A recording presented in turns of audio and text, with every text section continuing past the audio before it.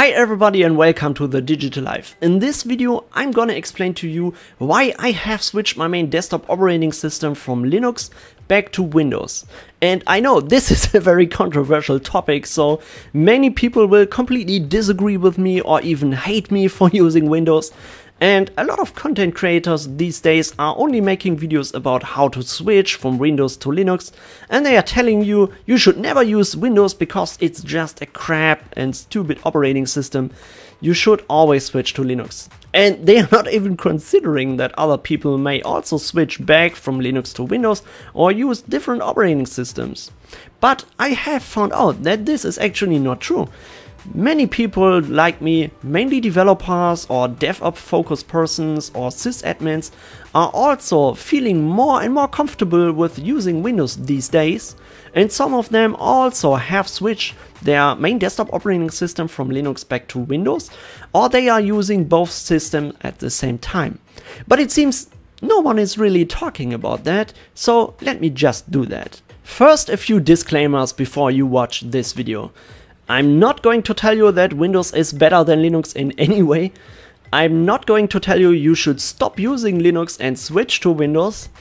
And I'm not trying to convince you to use any specific system or have any specific opinion, because I really don't care so much about operating systems. They are just a tool to get my work done. But Christian, why do you make a video about this when you don't care about it?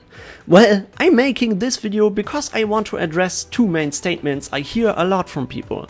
The first statement is that people who are trying to tell you you should never use Windows because it's a crap, bloated operating system full of issues and it's bad for privacy, it's bad for security, and you must use Linux instead. And the second statement is, especially beginners in the IT industry or people who want to become IT professionals, they believe they need to use Linux or switch to Linux because Linux is for the IT professionals, it's for hackers and all these guys, and only stupid end customers are using Windows. And let me tell you this, these statements are complete nonsense, because in IT it's not so important which operating system you're using. It's much more important if you understand how things are really working and if you have experience with technologies that big companies are using or searching for. It's completely unimportant if you are able to install Arch Linux or which tiling window manager you are using, no one will ever care. But I know Linux is an important technology in the IT industry, big companies are using it, and therefore I also make many Linux videos and Linux how-tos and tutorials. But that doesn't really mean that you need to use Linux as your main desktop operating system. It really just comes down to your personal preference what you want to use. So let me explain three main reasons why I have switched my main desktop operating system from Linux back to Windows. The first reason is I just like the desktop experience on Windows. Well, and that was not always the case. When I started to work with Windows 95, 98, then Windows XP and Windows 7, I always hated the look and feel of the Windows desktop. I think it really never looked modern and nice, and I really embraced the changes they tried when introducing Windows 8 and Windows 8.1, because they needed to do a change. But that was poorly integrated, and I think it never looked polished and consistently. But I think Microsoft has addressed all these things with Windows 10. Windows 10 has a nice look and feel, it looks modern and looks fluent, and I think it's really quick and fast, and it just works great for me. It has a great workflow, and Microsoft is even improving these things with great open source tools like the Microsoft Power Toys, where you have some kind of tiling window manager for Windows. And it really fits to my workflow. I think it really works fine for me, and I just embrace and like the look and feel and the desktop experience on Windows 10. The second reason is Microsoft and developer tools. So Microsoft always had developer tools that are great, but most of the time just for proprietary stuff. But the last past years Microsoft has introduced some great developer tools that are open source and also have some Linux background. For example, The Windows subsystem for Linux, that is really nice. You can install a full Linux kernel and a full Linux operating system in a tiny, small and efficient virtual machine inside your Windows 10 operating system. And that is very nice integrated with other developer tools that are just nice, just like Visual Studio Code or Docker Desktop. And that's just because the Microsoft developers themselves are using these tools and they really like and love Linux as well. And overall, I just like the new direction the company is heading to, so I think it's nice to get themselves more open to open source. And I think this is a good way to do that. It's a good way to make developers happy. And I think these tools are just great. And the third reason is Windows and compatibility. So that is probably the most important reason, and it ever was, to use Windows instead of any other operating system, because it can run all the software and application. Most of the hardware is supported right out of the box, and you can run any computer games on Windows. Well, this is just a big reason why I have switched back from Linux to Windows, because I just like the applications that are available on Windows. I'm using the Microsoft Office a lot. I really like OneNote, for example. I have all my documentations, all my knowledge base and all my cheat sheets documented in OneNote. I can access it from any mobile phone, from any laptop or device I want to use, and it's just nice and great. And a lot of creativity software, like I'm using for making YouTube videos, editing, or creating thumbnails or graphics and logos and all these things, they are mainly only existing for Windows or macOS and not on Linux. And when I want to play computer games, that doesn't happen a lot these days, to be honest, but when I want to do that, I just want that to work. I don't want to spend time on forums to have a look how things need to be done in order to make it work on Linux or anywhere else. So I just want to play computer games for 1 or 2 hours a day. And I just need Windows for most of these things. I know Linux has improved very well in these areas, but when you're using Linux or macOS, you always will have some minor limitations, and I don't like that. I just want to get things done. I just want things to work, and Windows is just the best operating system for these applications.